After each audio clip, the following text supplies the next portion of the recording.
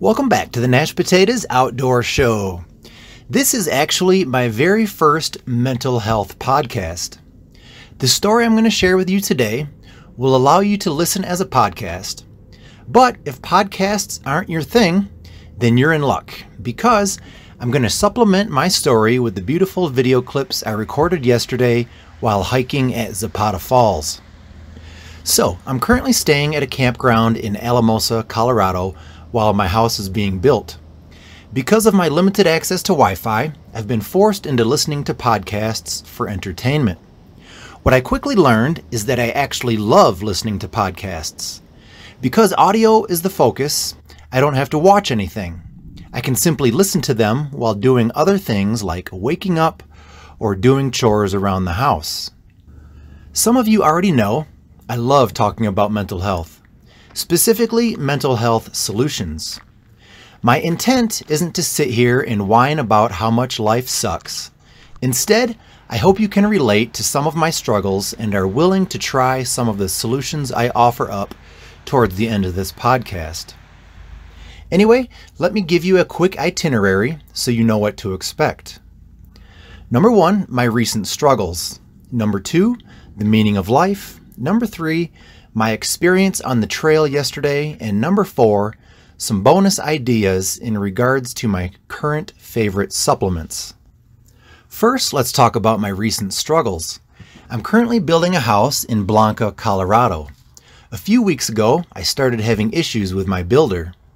I'm getting ready to deal with this head on, and it's really been stressing me out. With all that going on in the back of my mind, for some reason, this week has been extraordinarily rough. Sunday was actually the 16th anniversary of my open heart surgery. This marks the anniversary of a time in my life when I had a mini stroke, fell into a coma, and almost died. Since that time, my life has been full of struggles. I often wonder why God or the universe or whoever decided to save my life, only to have me deal with all these struggles. It almost seems like a cruel joke. Save my life, only to serve me up a plate of crap day after day. Also on Sunday, we had 45-mile-an-hour winds. This forced me to close up the porch on my camper. Because of that, I had to find a storage unit to free up space in my camper. This proved to be another challenge, as most of the storage facilities in the area are already at capacity.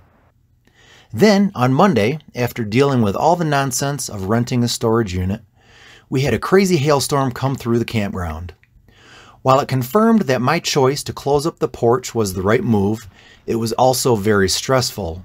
Hail and 60-mile-an-hour winds in my camper is something I've never had to deal with. I actually thought a tornado was coming through.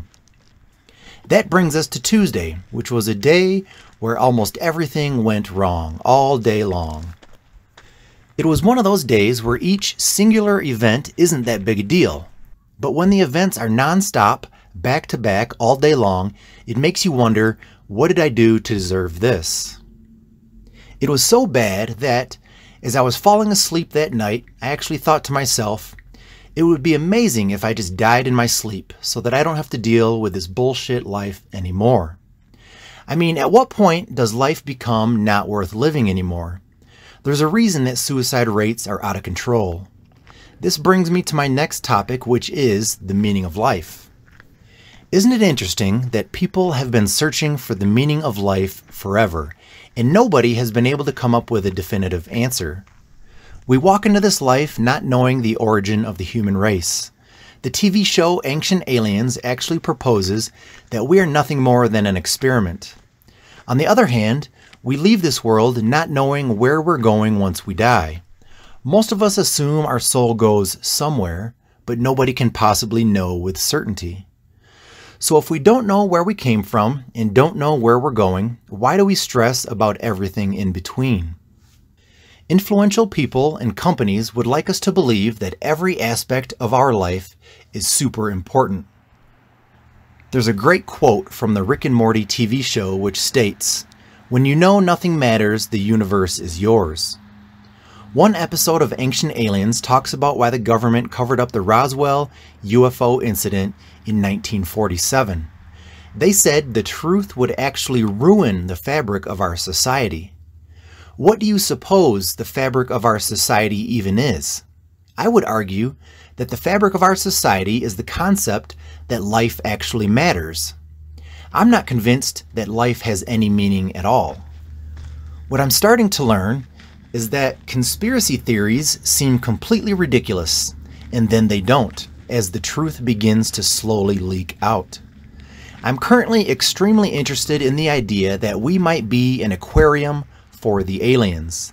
Maybe the human race is simply an experiment for the aliens. Or maybe we're just here for their entertainment. I've even heard a theory that maybe the aliens created us to be their slaves, to mine minerals for them on planet Earth, specifically gold.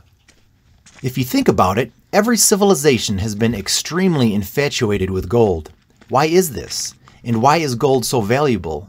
Did the aliens make it so? If you think I'm crazy, you're definitely welcome to your own opinion. But here's the thing. Isn't it interesting that you cannot prove me wrong? Anyway, back to our topic of the meaning of life. Many days I don't enjoy life at all. The repetitive nature just wears me down.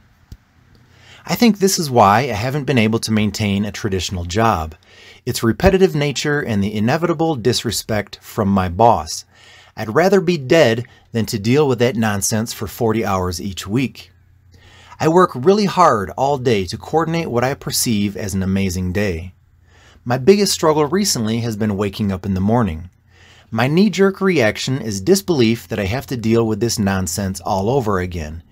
Eat breakfast, brush my teeth, take a shower, maintain a positive attitude, eat healthy, get something done in an effort to feel a sense of accomplishment. What even is the point of it all? Number 3, my experience on the trail yesterday.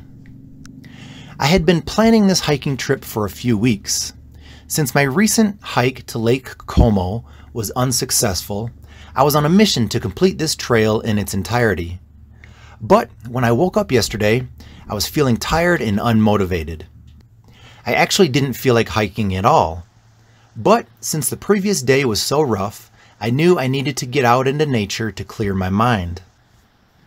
I think most people realize the benefits of both exercise and being in nature, but I've never experienced such dramatic positive results as I did yesterday. Specifically, 3 things happened which I'd like to tell you about. Number 1, I only spent about 5 or 10 minutes at the waterfall, and it completely energized me. I know there's science on the benefits of being around water, and I think there's even more science on how water in motion, or running water, is actually super healthy. Number 2, I had barely even hiked 1 mile when ideas started arising in my mind. In a matter of just minutes, about 6 or 7 ideas popped up. For me, this typically signals that I'm excited about something, moving forward in life and not dwelling on past events. And number 3, at the very beginning of the trail, I had a rather important synchronicity in regards to the problems I'm having with my builder. This put my mind at ease almost instantly. If you're not familiar with synchronicities, a synchronicity is a meaningful coincidence where an external event mirrors an internal one. I found a great article about it on the Psychology Today website. I'll put a link in the description of this video if you're interested in reading it. Number 4, some bonus ideas. I'd like to mention 3 of my favorite supplements which you may find to be helpful as well. The first one is Wobenzyme. It's a proteolytic enzyme which helps with digestion, pain, and swelling. I recently posted a short video about it. I'll put a link in the description for you. Number 2, it's a natural supplement which I've been taking for about a year. I take 5.6 grams 3 times per day. It helps me through the day by giving me energy, mental clarity, it improves my mood, it has cured my restless legs, and it even motivates me to tackle large projects. Once again, I'll put a link to the website where you can read more about it. And the third one is Rapid Rehydrate, which are electrolyte capsules which I buy on Amazon. I take them a few times per day to boost my immune system, improve my mental clarity, and they also eliminate the lightheadedness I sometimes get when hiking. These also seem to help with my restless legs. I'll put a link in the description for this as well. Anyway, thanks for listening to my very first podcast. Also, I did want to say something about this trail at Zapata Falls. The trailhead is right next to Zapata Falls Campground, which has 23 campsites. Not only that, but the entrance to Great Sand Dunes National Park is just 3 miles away. Anyway, that's all I've got for you today. Thanks for watching the Nash Potatoes Outdoor Show. Please subscribe to my YouTube channel, and we will see you next time.